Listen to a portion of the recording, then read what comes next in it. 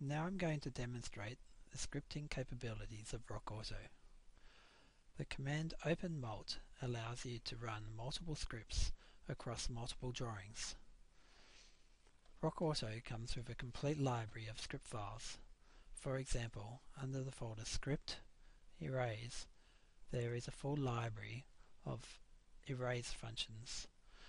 Choosing one of these scripts allows you to erase certain objects, certain hash patterns, etc. For example, if I wanted to erase all of the lines inside a drawing, well, I could just drag and drop that script into the file and all of the lines will be gone. But if I wanted to erase all of the circles and maybe all of the text within 100 drawings, well, that might take a little bit of time. So I could use the OpenMult command.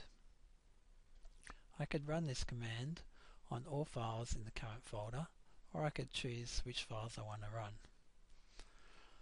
If I choose all files current folder, I'm going to say add from generic scripts folder.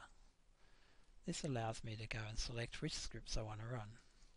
In this case, I'm going to say erase object and choose circle. I'm also going to choose text. Choose open. As you can see, the two scripts have been added to the dialog. Then when I press OK, it goes through each of the drawings and runs both of those scripts. As you can see, it's processing now.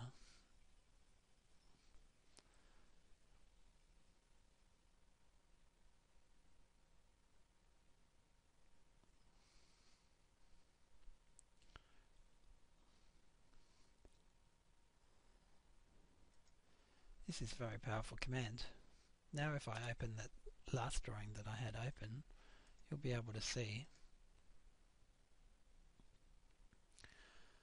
that all of the circles have been erased, as well as the M text. What is remaining is the leader text and the regular text. Many of the RockAuto commands are available within the script files. This means that I could run any of the RockAuto commands across multiple drawings. As well as that, complex scripts can be written. They can be customized to do certain tasks.